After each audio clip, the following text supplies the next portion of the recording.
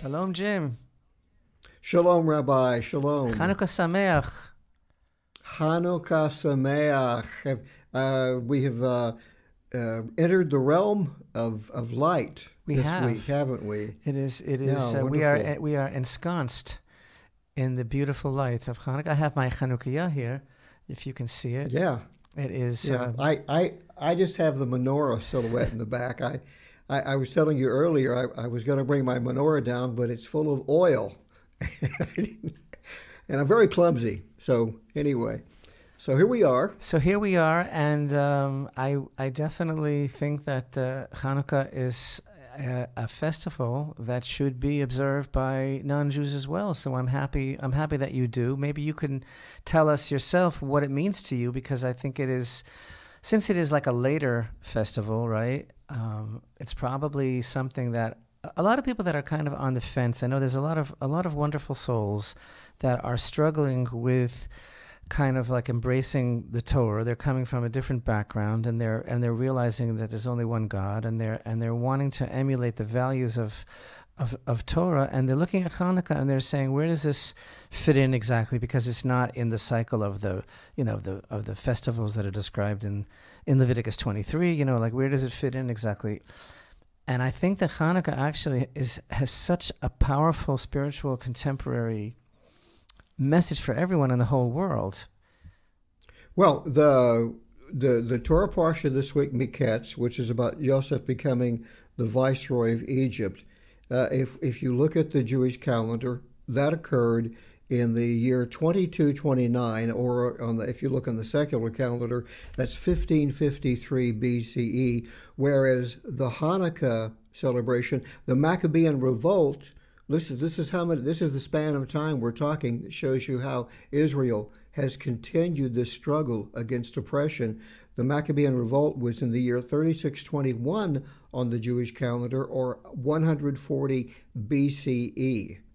So it's a span of centuries between these two events, yet they're forever linked in many ways, aren't they?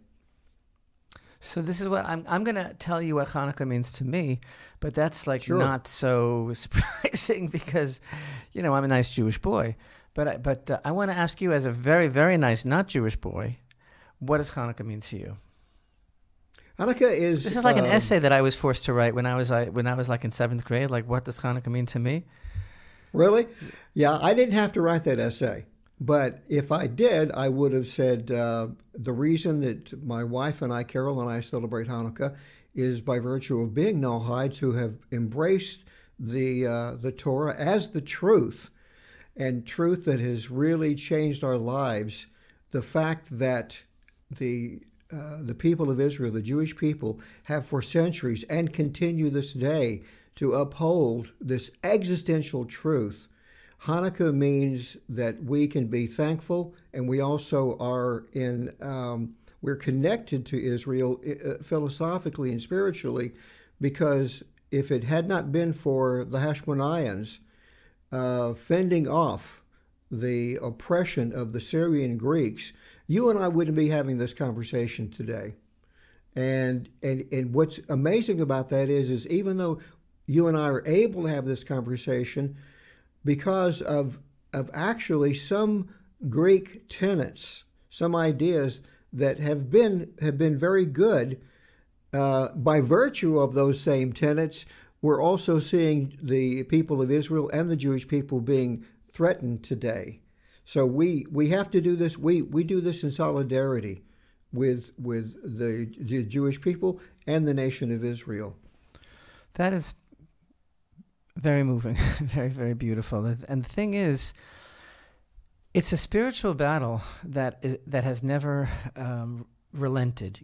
That Chanukah is. It's not just again.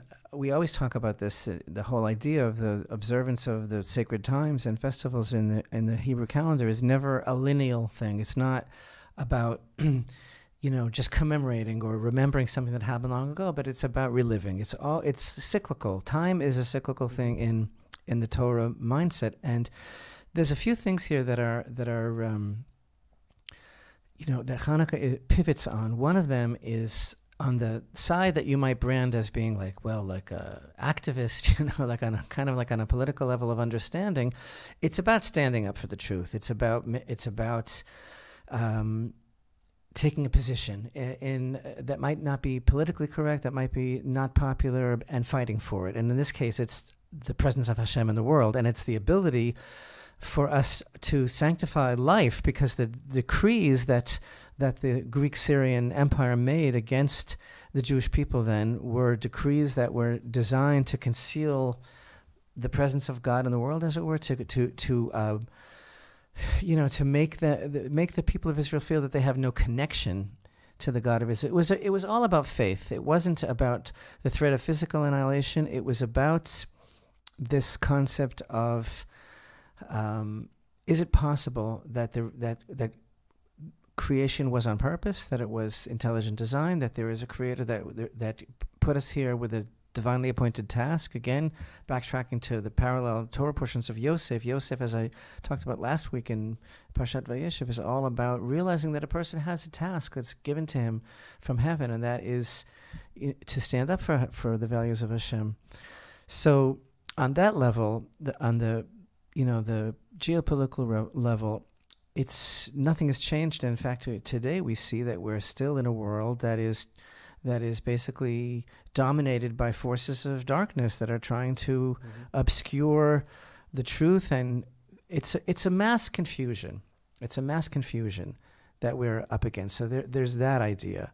And again, imagine, like you say, if they wouldn't have done anything, what would have happened if it's like today, you and I were talking earlier, the incoming government to be, if it ever gets off the ground in Israel, is being described by all the press and by all the pundits and by all its opponents as far right. This word far right that's used basically now is applied to anybody that still has the audacity and the gumption to state that they believe in anything like family values, that there's a God in the world, that there is a purpose to life. That's all called far right. The fact that people has a divinely ordained right to live in their land, all those things are considered to be far right. All of those expressions of basic truths are far right. Imagine if the Hashmonaim would have bowed to this tremendous social pressure that they were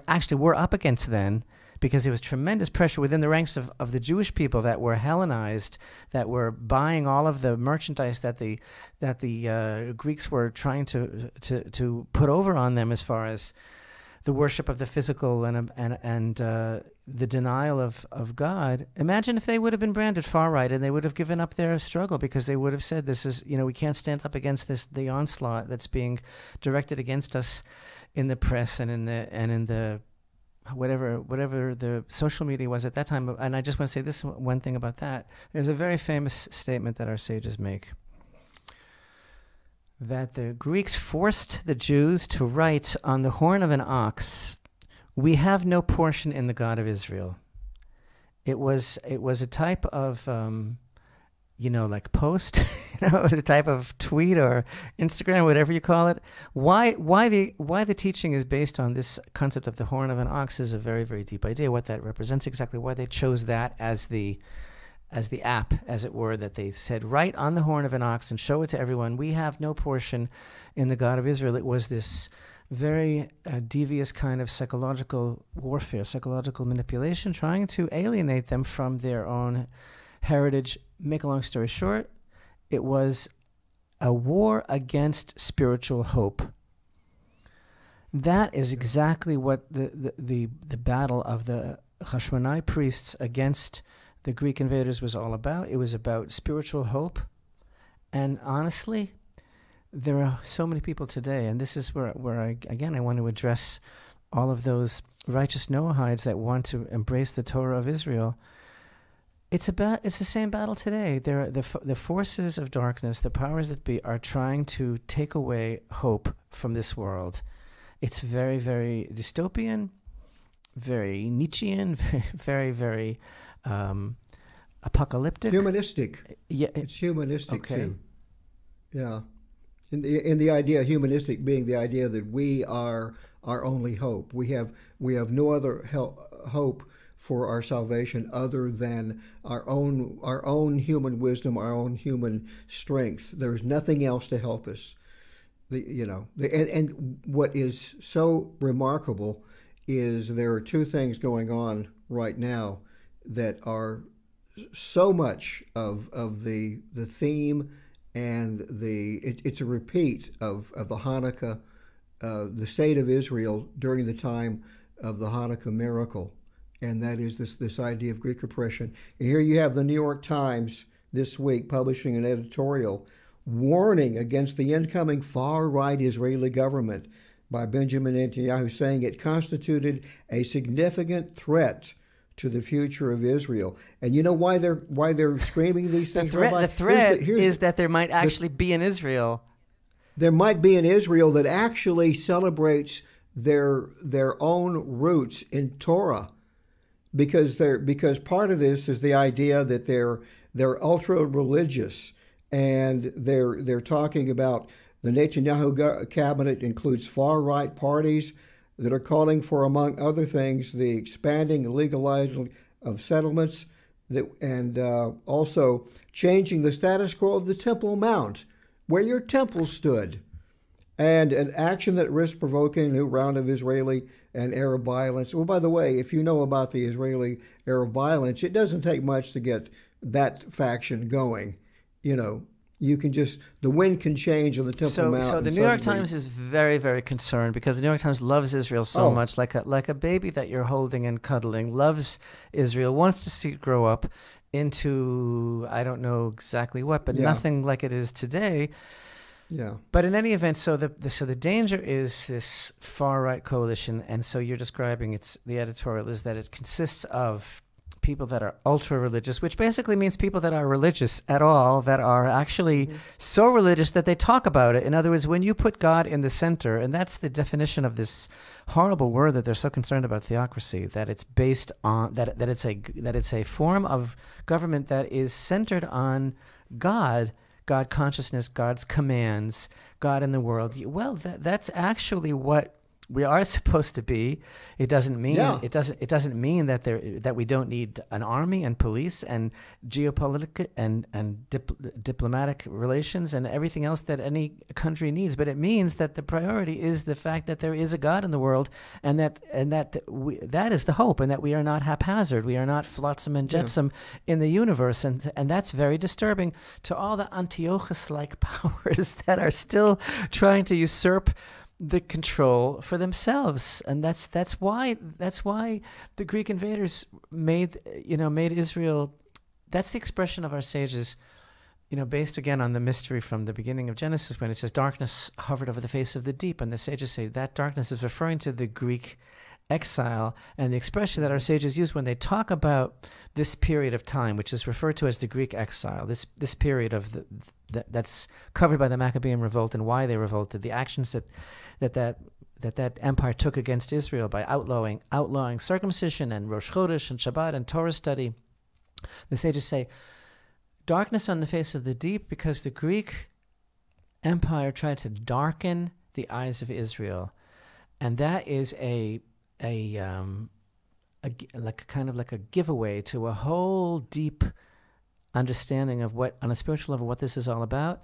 And to be perfectly blunt and frank, and to use an overused expression, it's about a battle between the sons of light and the sons of darkness. That's really what it's all about. It's about the light of the Shekhinah in the world, or the darkness of human wisdom, which again the Greeks were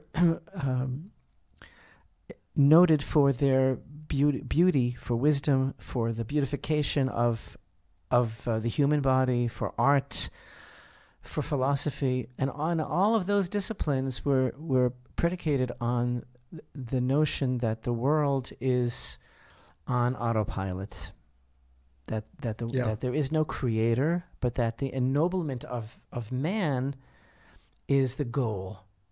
That is the extent of it. It's the physical, it's the demonstratable, it's the tangible, whereas everything that the Jewish people represent in Torah is the very opposite. The real things in this world are intangible, that they cannot be seen, that they cannot be physically demonstrated because they are matters of the spirit.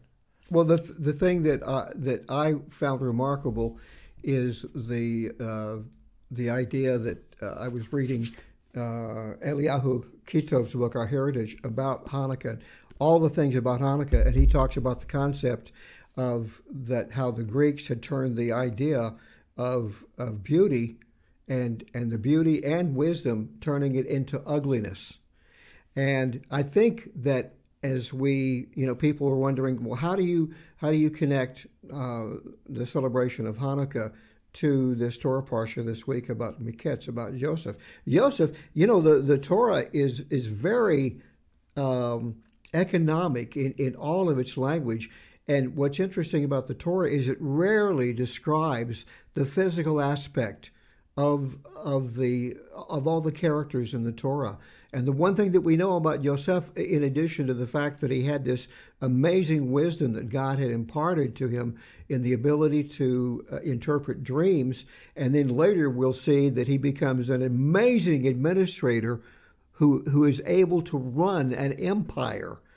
It's staggering. But he was also a good-looking guy. He was known for his physical beauty. And yet Not that there's anything wrong with that. No, what I'm talking about is that the beauty and the wisdom of Yosef is embodied within the Torah idea of wisdom and beauty, in that there's nothing wrong with being, attractive, but, the point is that he didn't fall prey to the way an entire empire fell prey to. They were pulled down to beauty, right? The worship of his beauty. Physical beauty. He exuded a beauty that was irresistible, and it was a manifestation of his inner spiritual purity. It was just a question of like perfection, and it's such an incredible synchronization, the portions of Yosef and the Chanukah story, because he is like the perfection of the klipa, as it were, of the concept of Greek beauty. And I mentioned in our study last week in our video on Parshat Vayeshev that this whole concept of his physical beauty is why he was like such a perfect interface, is the word I used, to the material world. And that's part of the whole mystery of how it was that he single-handedly was able to provide for not only his own family, but Egypt, and basically for the entire ancient world, because the famine was so widespread. And it was all up to Yosef. And it wasn't just because he had some kind of a BA in economics or business administration or something like that, and he just had this unbelievable understanding of numbers, and buy, sell, whatever, this whole unbelievable businessman of how he was able to get all of this together. That wasn't it at all. And that's the amazing thing about Yosef, because it's what's described in the Parsha, this week's Torah portion, is that he was able to store grain that until it could no longer be counted, right? In other words, he prepared for these years of famine. And he prepared so much that numbers became meaningless. That's how much he was able to prepare. We look at that and think that must have taken a tremendous amount of acumen, because who knows how to do that kind of thing? Who could be that kind of an administrator, right? But It was really something else entirely. It was Hashem. It was Hashem that was with him. Okay, so Hashem could be through anyone if it's all Hashem. Everything is all Hashem, and Hashem chooses a person to be the representation of what he wants to do in that world. But why did he choose Yosef? Why? And so the idea is that he, as Torah testifies to us, he was also considered to be the perfection of purity. He was also considered to be the tzaddik, the one who rules over his own lusts. And that's how he was able to withstand the incredible temptation of his master's wife. We just started speaking about it last week, but she was really a troubled person. She had a very, very unhealthy sexual appetite, and she really did her very, very best to unhinge him completely. He was 17 years old in all the prime of his youth, with all his vitality and power. How was he able to withstand that kind of thing? And not only did he but he did so with tremendous integrity and power. And so he exudes this kind of unbelievable purity, ironically, seeing that he was so attractive, so physical, that one would think that he could easily just become overcome, really, by his own physicality, really.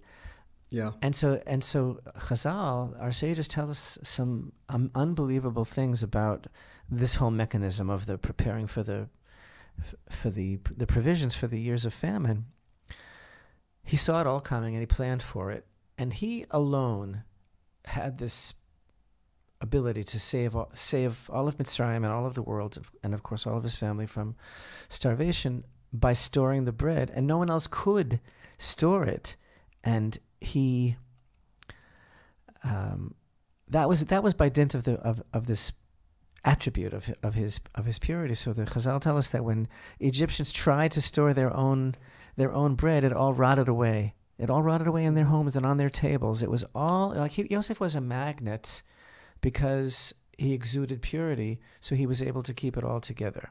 And no one else, and just this one more thing, that's also connected to the fact that it's a strange kind of idea that, and it's not so well known, a lot of people are not aware of it, that Yosef had another requirement, and that was that everyone circumcised themselves. Yes. Before they come to bed, and it wasn't like the story of Shem. He wasn't doing any kind of number here. He didn't do it. Just, and after they healed, they all came, and then they were able to eat the bread, because that was really what this was all about. It was, and that's why the famine came, and that's why Egypt was going under, because it was so totally sunk in this horrific licentiousness. And Yosef, like a beam of light, was able to elevate that gross physicality, that the klipa of that kind of like terrible abandonment to lust. He was able to save them through his own purity, despite the fact, or because of the fact that he was so beautiful. But again, that's part of the whole Mashiach ben Yosef thing. The Mashiach ben Yosef thing is a physical device, a physical force that is able to sanctify materialism by injecting Hashem's presence into it, and by elevating the material and creating the infrastructure and the logistics that are necessary to support the spiritual revolution. And then onto that scene of the infrastructure that was created by Yosef, or by the Yosefian force in history, then enter Mashiach ben David, who is able to uplift the spiritual. But first you have to have a purification of the physical. This is so amazing, because this is exactly the point that I was going to make, is that again is the connection to Hanukkah, is the idea that the Greeks wanted to stop, or they in fact they tried to stop the Jewish people from circumcising their sons.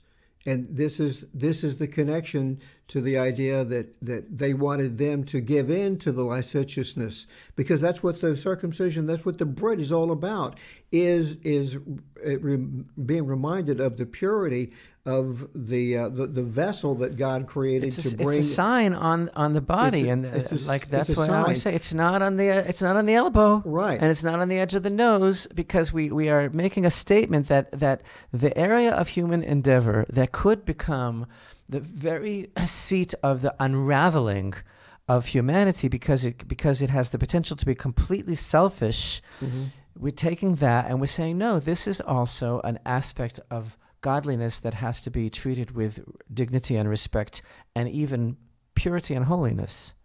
Yeah, Joseph, people don't think of what he had done this way. Joseph saved the empire of Egypt. He literally saved them, not only from starvation, he saved them, as you just pointed out, from spiritual deprivation, at least for a while.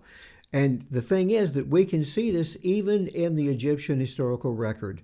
There is a pharaoh, and there's a stele on the lower cataracts of the Nile. We've talked about this before. And this pharaoh, and in fact, the first two dynasties that Yosef may have been the prime minister for, the pharaoh dreamed of 7 years of famine. And he asked his prime minister, who's called Imhotep, what can we do? He says that prime minister seeks the wisdom of the god of Egypt at that time. But what's interesting is that during that same time period of that Pharaoh, and I'm the reason I'm not calling him today because it's either Jedkare Isesi, or there's another Pharaoh. I don't have my notes with me. Besides, I'm an old man and I forget things these days. But anyway, in this time period of this Pharaoh who had this dream of 7 years of famine and sought the counsel of his prime minister, we also find the very first reliefs, bas-reliefs, commemorating the circumcising of Egyptians. Unbelievable. It first occurred in that time period. So it's even there in the historical record so that's of Egypt. That's like evidence of Yosef's imprint on history. Of course. Amazing. Yeah. And again, flash forward, flash back, flash sideways, the whole comparison and parallel between all of this and contemporary challenges. Again, the whole glorification of meaningless sexuality and meaningless sexual obsession, let's call it, that we are faced with today. And do you know that when you go back to like the ancient texts that talk about the Maccabean revolt and the whole concept of what the Jews were facing at that time, and Chashmonaim and the Book of Maccabees and all of the ancient texts that talk about the situation, then you understand that the influence that this society had on many Jews was profound and devastating. This Hellenization. In fact, the in terms of what actually sparked the whole revolt, it was really the Jews who were kind of like so taken with the Hellenistic notion that they were basically attempting to just rewrite the whole nature and character of the Jewish people. They're very influenced by these foreign. Israel's New York Times yes. Publication in that day would have agreed with what the Greeks were doing. Yes, and they would have castigated the far right Chashmonaim priests. But one of the things that's very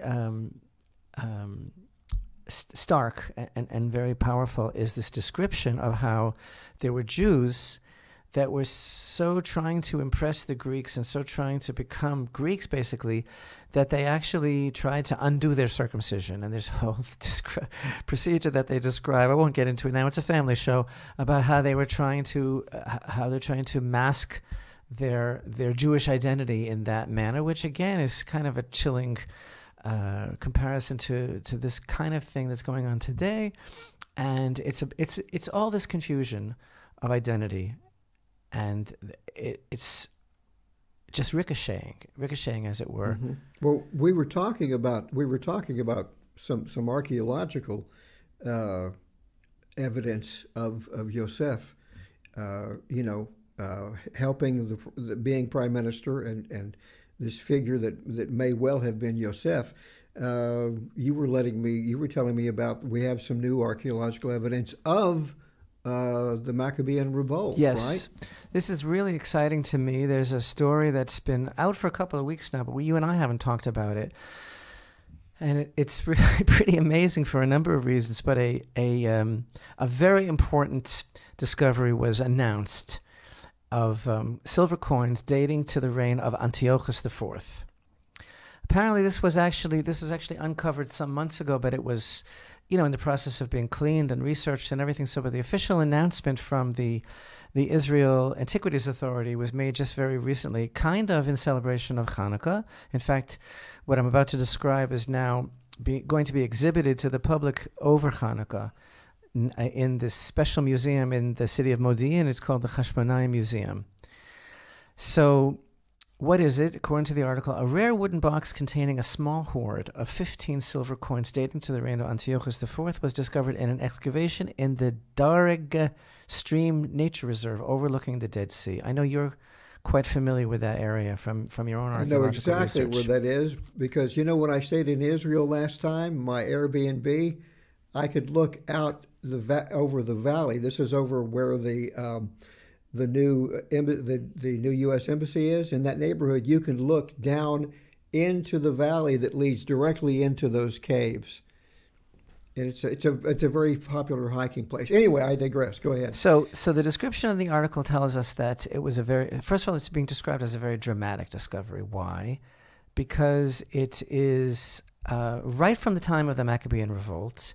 The box was hidden there on purpose, obviously, and because we'll see why in a moment. The way they found the box was hidden in a cave called the Murabat cave in this particular reserve, and the date of it is 2,200 years ago. And it was I'll read it to you, okay? It is a unique lathe-turned wooden box that was discovered in a crack in the cave, and when the lid was removed, it turned out that the upper part of the box was full of packed earth and small stones, and below this earth layer, a large piece of purple woolen cloth was found covering the 15 silver coins that were arranged with pieces of sheep's wool in the lower part of the box. So here's the thing. These are silver tetradrachma coins minted by Ptolemy VI, who was king of Egypt at the same time that his uncle Antiochus IV Epiphanes, the Wicked, reigned over the Seleucid kingdom, including Judea. So the latest coin in the hoard is from 170 BCE, which is basically the beginning of the Maccabean revolt and the war that was declared by the Maccabees against Antiochus Epiphanes IV because of the decrees that he enacted against the Jewish people. So there's a whole idea that the article talks about, like, who hid this box, because apparently maybe somebody was planning on coming back for it, but then they were killed in battle, and it took 2,200 years to retrieve the box. And by the way, if anybody is interested in looking up the article, just look for some keywords like the coins that were discovered from the Maccabean revolt. There is a YouTube video about it as well. But it's being described as very, very unique because it is, quote, the first clear archaeological evidence that the Judean desert caves played an active role as the stage of the activities of the Jewish rebels in the early days of the Maccabean revolts. So why is this so amazing? Because we have a description in the first book of Maccabees as follows. It's unbelievable. The description is as follows. Many who were seeking righteousness and justice went down to the wilderness to dwell there. They, their sons, their wives, and their cattle, because of the evils pressed heavily upon them. And it was reported to the king's officers and to the troops in Jerusalem in the city of David that men who had rejected the king's command had gone down to the hiding places in the wilderness. Many pursued them and overtook them. They encamped opposite them and prepared for battle against them on the Sabbath day, and they died with their wives and children and cattle, about 1,000 persons. That's 1 Maccabees chapter 2, verses 29 through 37. In other words, this book, Ancient Record, is basically describing to us that there were groups of Jews that fled to hiding places in these very caves because of the decrees that were imposed upon them. Mm-hmm. So first of all, let me share with you now, and hopefully I can do this correctly. I'm always a little nervous about it, and our viewers can see it as I'm showing it to you. Also, Jim, I just want to describe these photos, okay? Okay. Uh-huh. Yeah. So here's the cave. Can you see this, Jim? Yeah, I can. This is the cave in which the hoard was found, this stash of coins. And here's a very beautiful photograph released by the Israel Antiquities Authority of the coins themselves. And here is the whole kit and caboodle of how they were found in this jar hidden underneath this fabric. It's quite amazing. It's absolutely amazing. So here's the thing. I just can't help it. But where's the Palestinian archaeology? You know what I'm saying? Because it's like this onslaught, constant onslaught of this historical lie that we're supposed revision. revision, right? That we are supposed to accept that we are occupiers, that this is a Palestinian land. Again, you and I have discussed this so many times that nobody knows history anymore. But this whole idea of how Israel is constantly being described as colonial and an occupier, it's so staggering to be able to see these unbelievable finds and then to realize that there is no Palestinian history at all, because it is a myth. And I know that some people don't like to hear that, but here I love quoting from one of my favorite Palestinian leaders, murderer that he was, terrorist murderer that he should rot in hell as he was, but Zohar Mohsen, you can look it up on Wikipedia. Absolutely, I like Marshall McLuhan and Annie Hall. If I had him just to bring everywhere, I would say, here's Zohar Mohsen to tell you what I'm trying to say, because he actually himself stated, and I quote, and you can find this article in Wikipedia, which is not known for balanced reporting or coverage of Israel, so if they're saying it, it must be true. Quote, he said that there were no differences between Jordanians, Palestinians, Syrians, and Lebanese, though Palestinian identity would be emphasized for political reasons. Yeah. And then in a March 1977 interview with the Dutch newspaper Trouw, he stated, I wish I had him with me right now. I wouldn't kiss him on the forehead, but this is what he said. He said, between Jordanians, Palestinians, Syrians, and Lebanese, there are no differences. We are all part of one people, the Arab nation.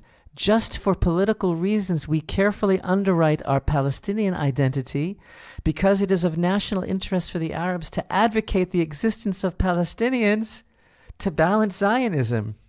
I'm still quoting. I'm still in the article. Yes, the existence of a separate Palestinian identity exists only for tactical reasons. What a man. Yeah, it's why they keep the UN camps open. Exactly why they why the Palestinian leadership that absconds and embezzles millions and billions wants the people to remain mired and enmeshed in poverty, because that's what keeps the issue alive. But the fact is, here you have an important Palestinian leader of the PLO, the Syrian pro-Syrian Ba'ath faction, who admitted that there is no such thing altogether.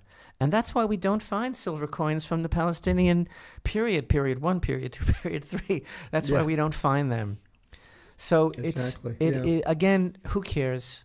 Does anybody out there, as far as the millions and the billions of people that are slaves to the darkness or proponents of the darkness, do they care about the truth? Or will they go on repeating the lies that Israel has to cease to exist in its present form because it is quashing the aspirations, the legitimate aspirations of the Palestinian people?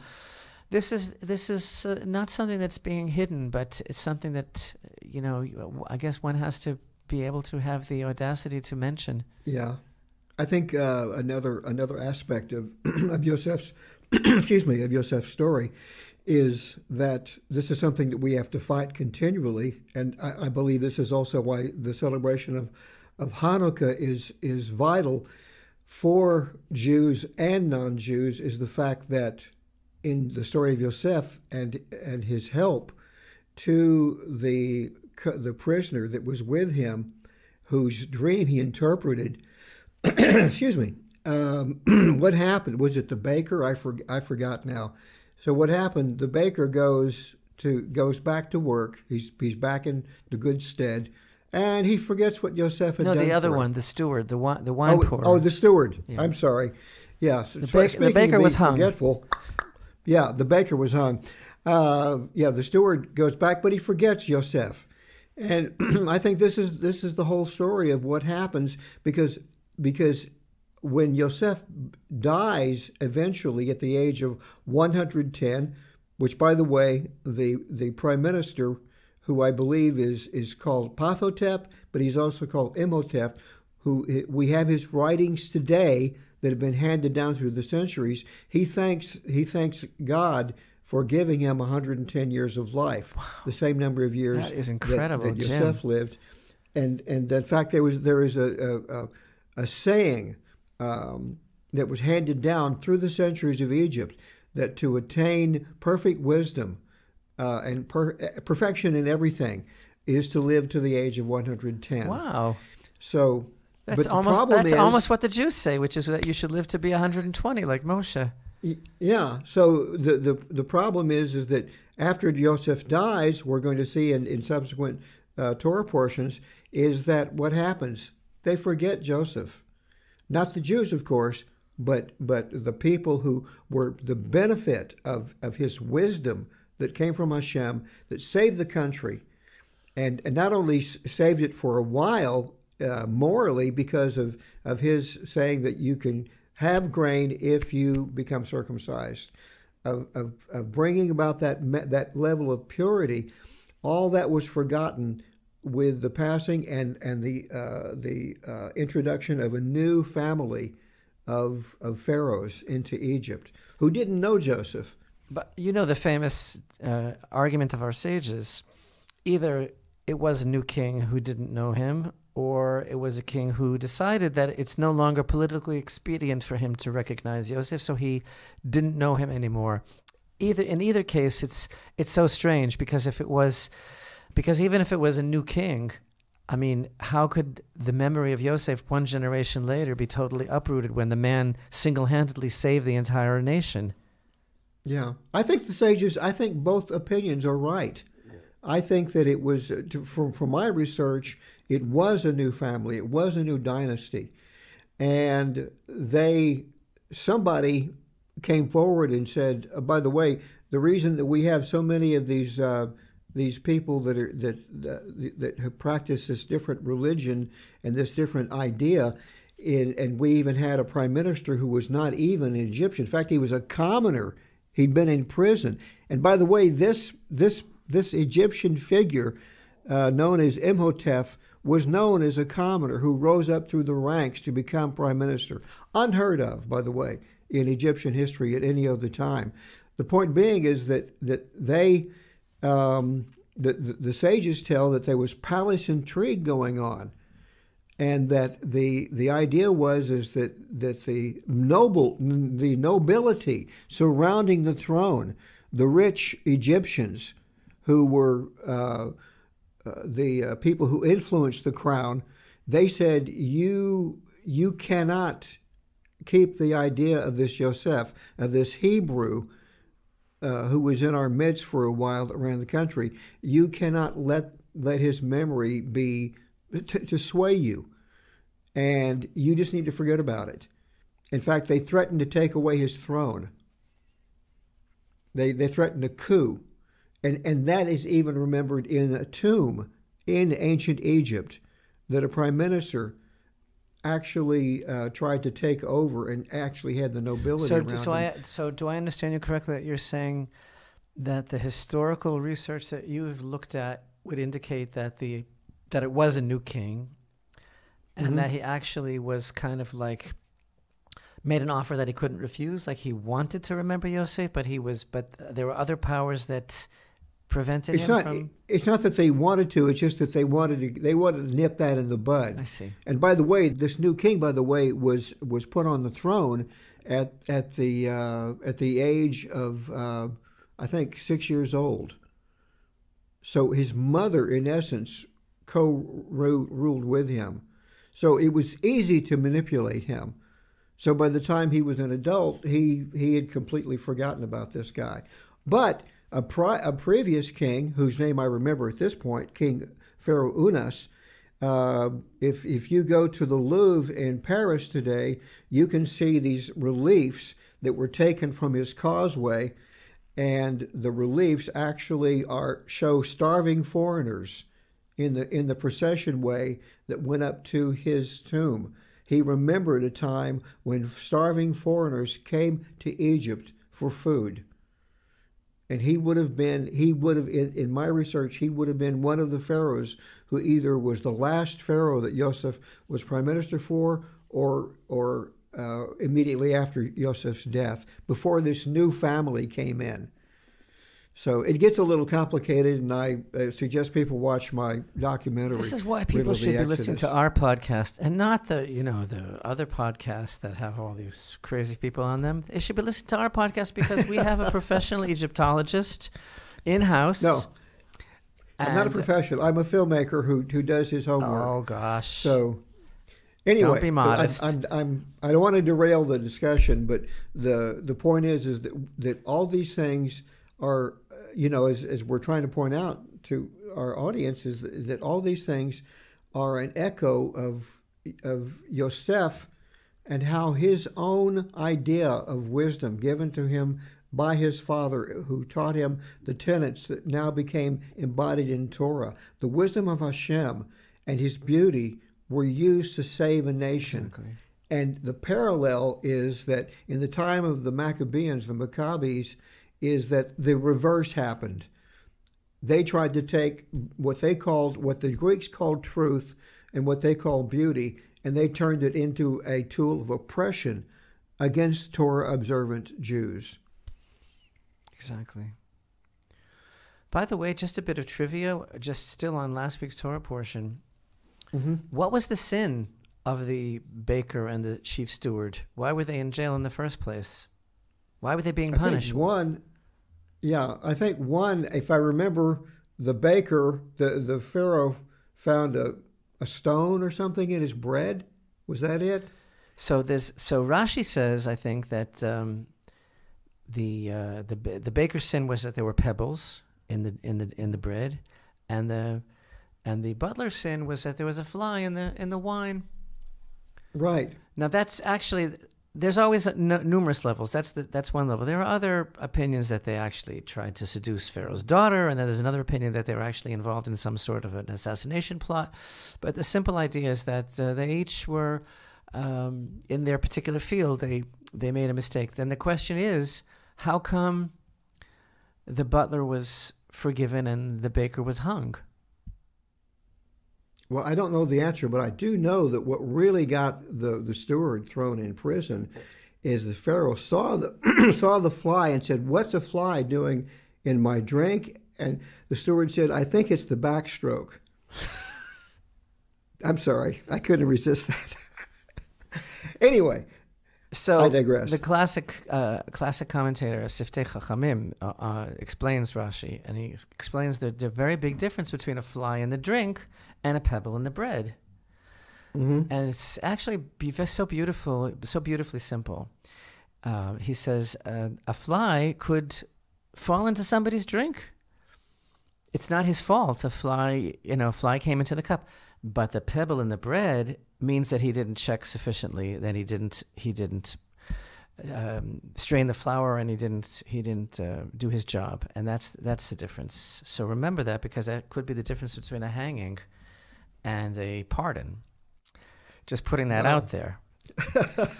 So Chanukah and our beautiful Chanukah lights. Some people might be wondering exactly how to do it. So I'd just like to mention a couple of ideas in Jewish tradition.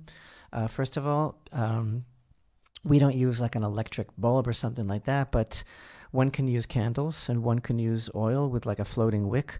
It's always better to use olive oil, since the miracle actually happened with olive oil. Olive oil is also like a brighter, cleaner light, and it's much closer to the authentic light of the menorah. After all, this is a commemoration of the miracle of the jug of oil that was found, that was sufficient to last until new oil could be produced. And that was, of course, the oil that was to be kindled daily in the menorah, in the Holy Temple. The menorah itself had been rendered impure, even destroyed by the Greeks, and the Hashmonaim had to rebuild the menorah, and they built it in stages. First, they built a very primitive menorah, even out of lead rods, until they were able to make one that was more appropriate.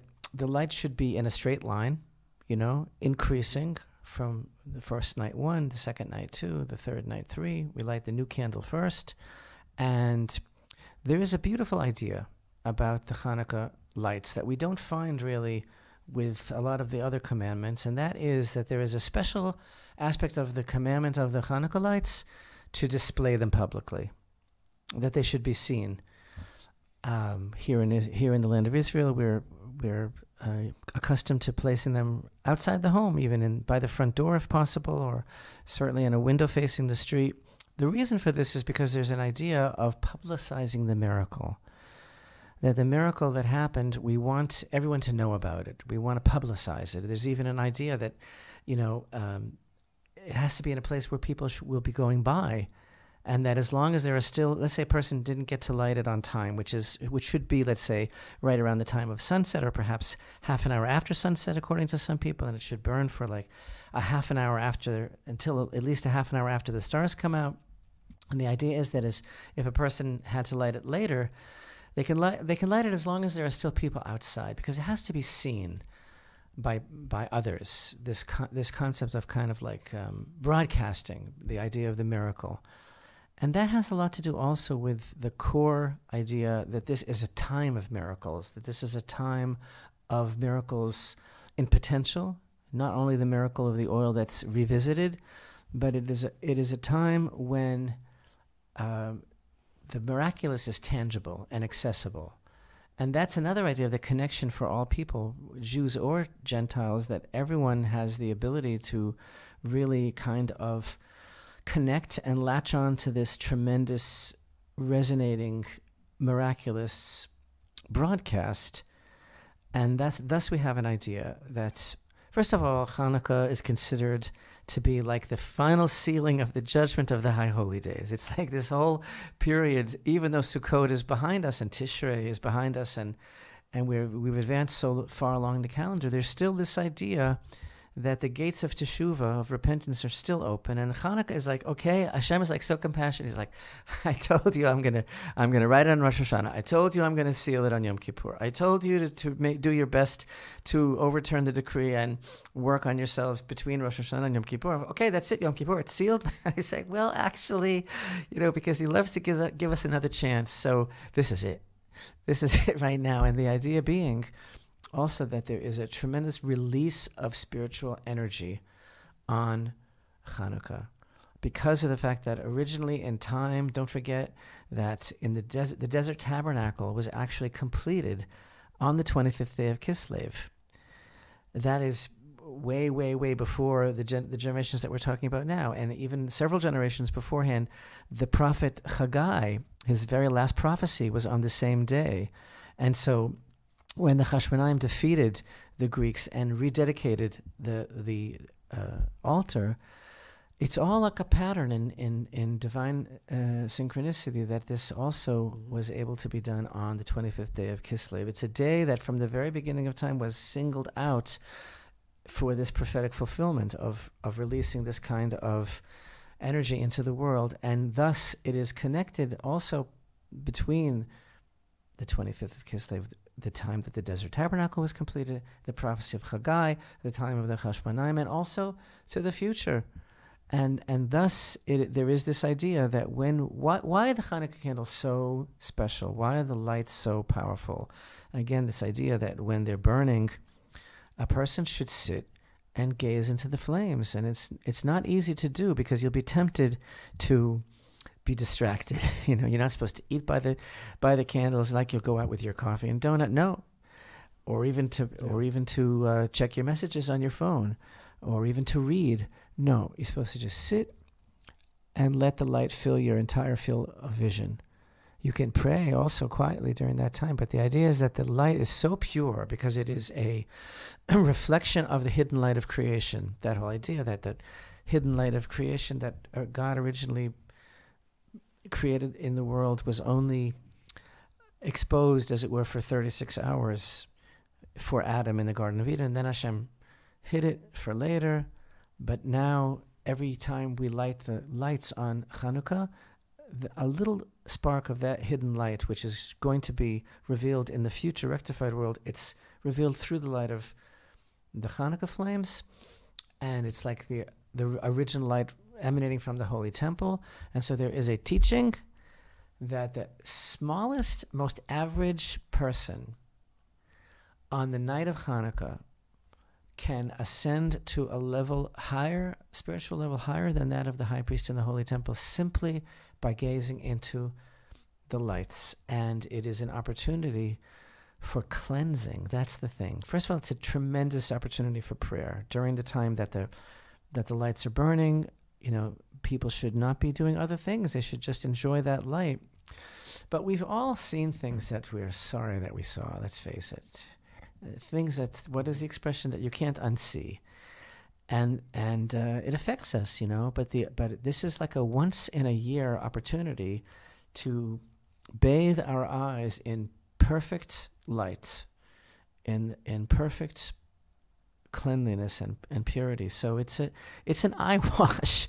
It's a spiritual eye wash that helps us to rectify our attribute of vision. And who wouldn't want an opportunity like what I'm describing here, ascending to the highest possible spiritual level?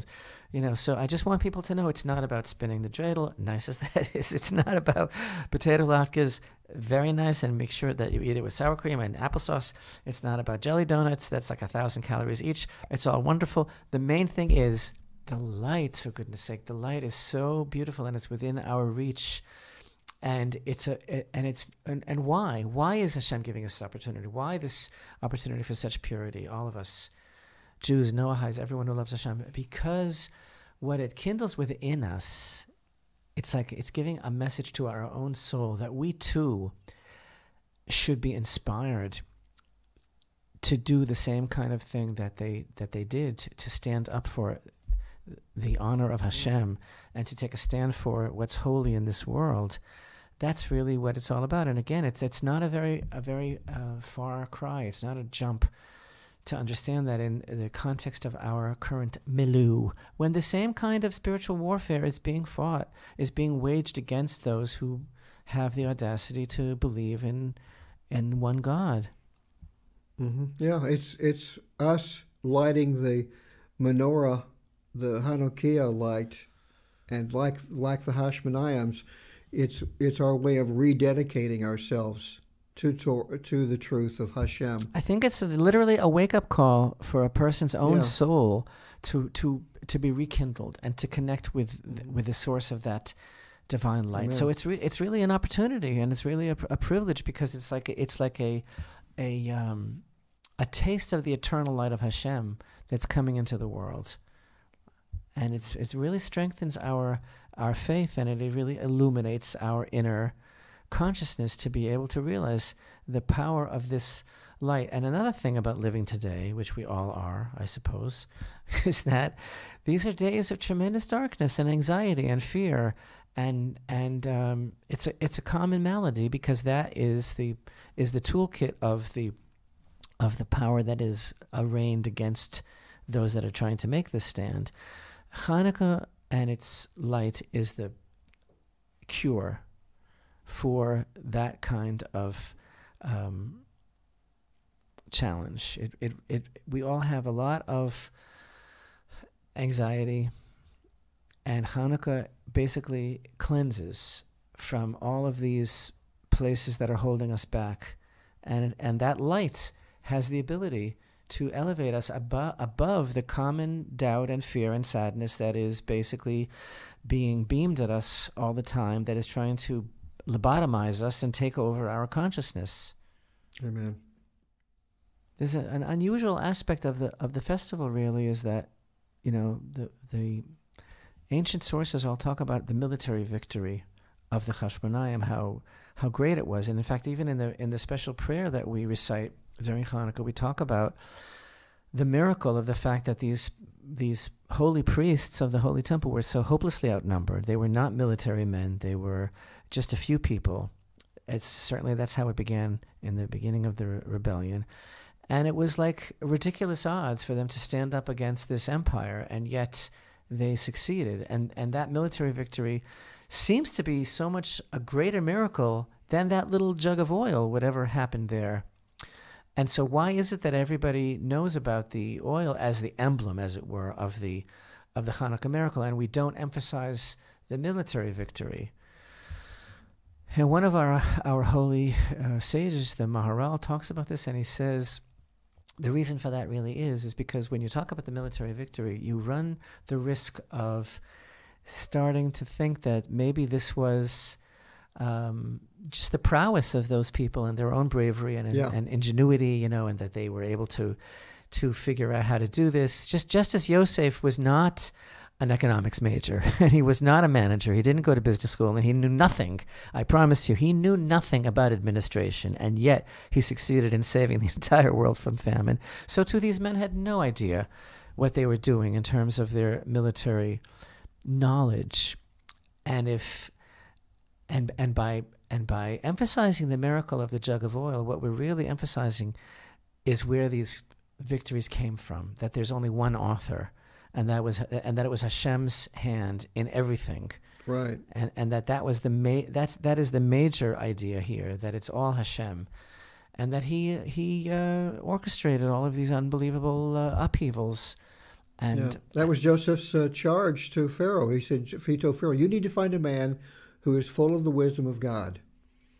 And not even tooting his own horn, he didn't even think that he would be appointed that, because what's so wonderful about the lesson from Miketz is that Yosef stayed those additional 2 years because he needed to finally come to the idea, and he finally needed to embrace that I am not in charge, and everything that is happening because of Hashem. It's not me. It's not my strength. It's not my ability to dream, because God gives me the ability to tell you what these dreams mean. And it's so unbelievable because he's just been through so much. He did an additional 2 years. He's sitting there for 12 years. He finally has his chance, and he has the stage. And the first thing is, this is above my pay grade. Hashem will answer you. God will answer you, right? Right. That's the first thing.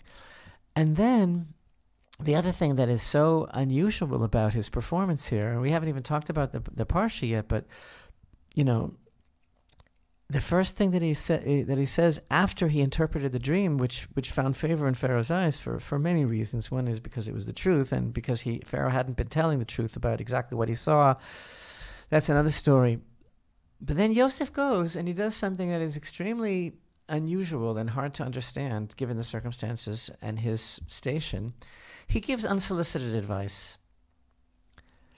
It's a strange thing. Right. He's a little bit pushy here. It's a little chutzpah. Like Pharaoh says, what does this all mean? And Yosef says, now here's what you should do. I didn't ask you what I should do, right? And then Pharaoh's like, whoa, this is like, I've never seen anybody like this. Is there anybody that has the Spirit of God in him like that? But why did Yosef make that move?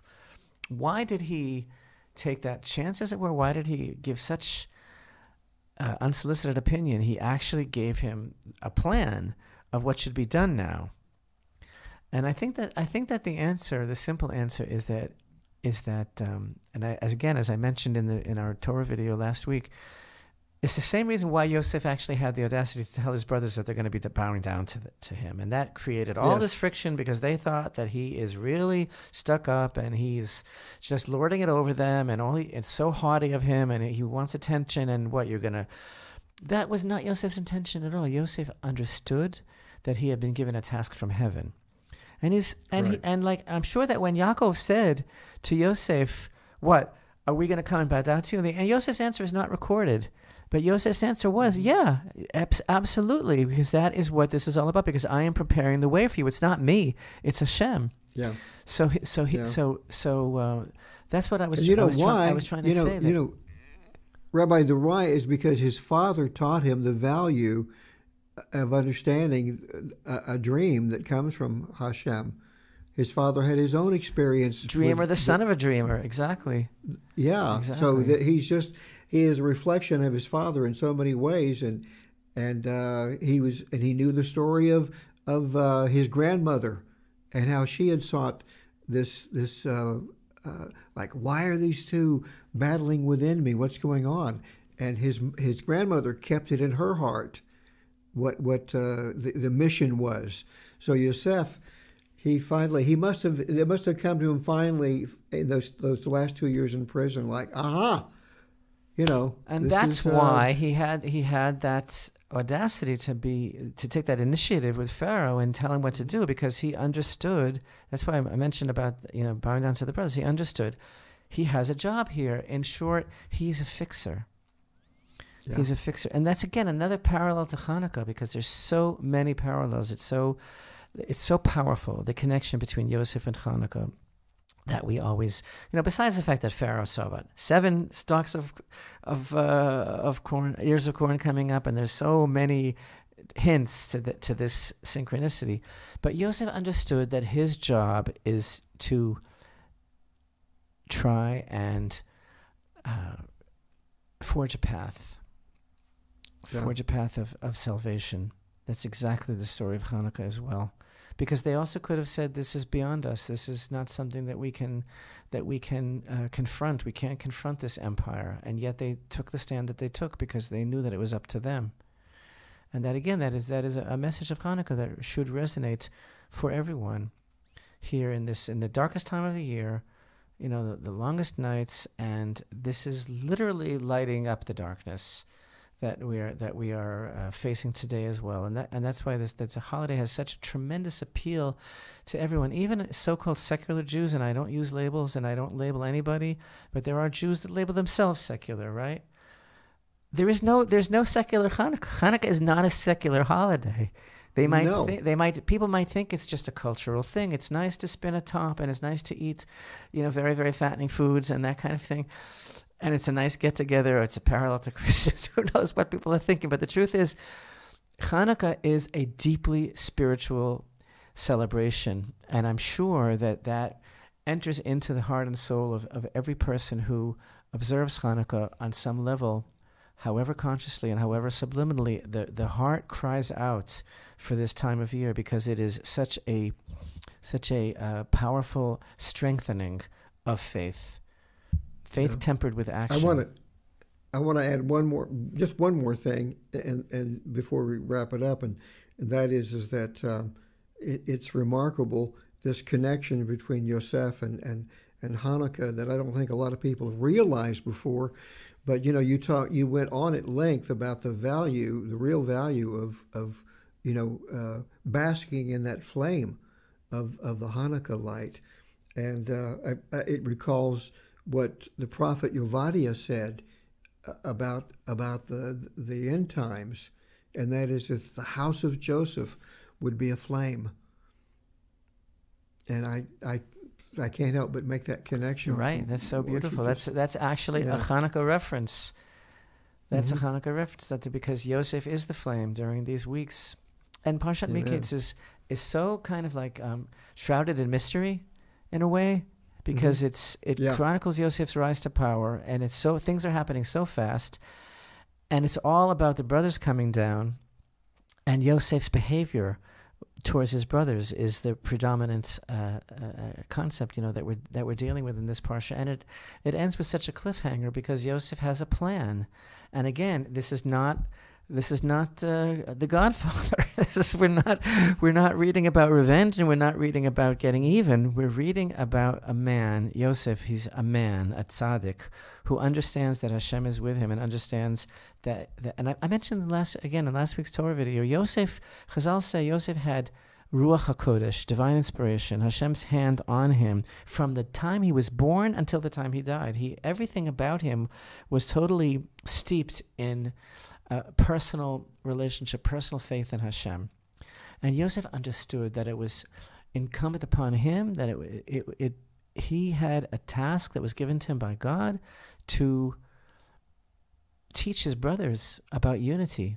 It's the culmination of and the fixing of the theme that's been bothering us and recurring throughout the entire book of Breshit, and that is brotherly enmity. Yeah. Yosef fixes it once and for all in his story.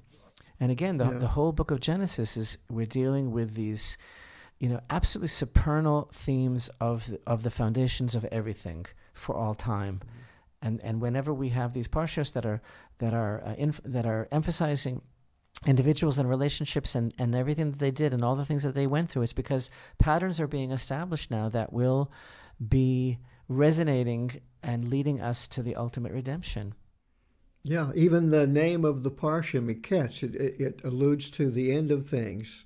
So it's an allusion. The whole events of this parsha are a key to understanding the redemption, the redemption to come in days, and may it come speedily.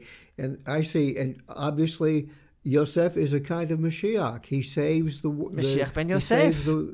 Mashiach ben Yosef, and it even shows us that possibly when this figure arrives, that his own Jewish brethren won't even recognize him at first, because he'll seem so maybe Western in his ideas and his dress, and they'll think, well, who is this guy? And they won't even recognize him when he arrives, even though he's standing right there in front of him. Yeah, exactly. That is so unbelievable. So true. Yeah. So it's good to see you, and it's good to be seen. Good to see everyone, and bless everyone with a beautiful, beautiful, light-filled Chanukah. Keep looking into that light and drawing strength and inspiration. Have some quiet time and ask what the flames are telling you. Get your mission from Hashem to delve further into the light, and just a wonderful opportunity to come clean and feel Hashem's presence in everything. Again, it's a time of potential miracles for all of us. And that is a special time of prayer while the lights are burning, and that all the gates are wide open. This is it. Don't waste the chance, and have a wonderful, wonderful festival of light. Shalom, Amen. shalom. Chag Sameach. Chag Sameach.